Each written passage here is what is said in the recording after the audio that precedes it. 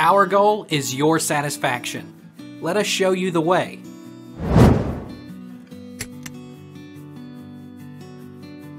Why do I keep getting electric shocks when I touch things?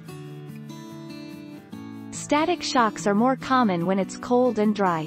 This dry, cold air holds less water vapor than warm summer air. So, when you touch something like a metal doorknob or car door, those extra electrons will rapidly leave your body and give you the shock. How do I get rid of static in my body?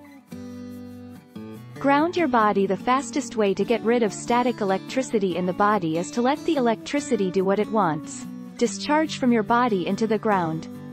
To allow this, touch any conductive material not isolated from the ground, such as the screw on a light switches panel or a metal streetlight pole.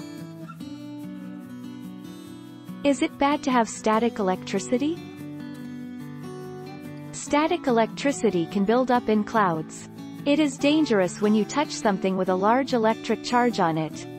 The charge will flow through your body, causing an electric shock.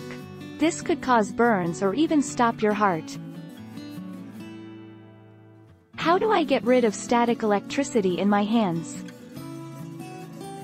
Rub lotion on your hands, legs and even a small amount to your hair.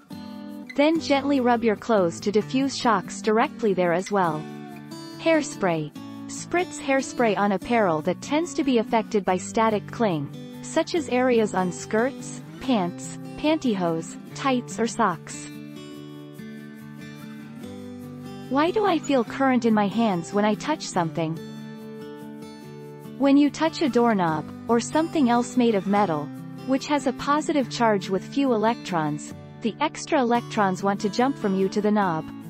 That tiny shock you feel is a result of the quick movement of these electrons.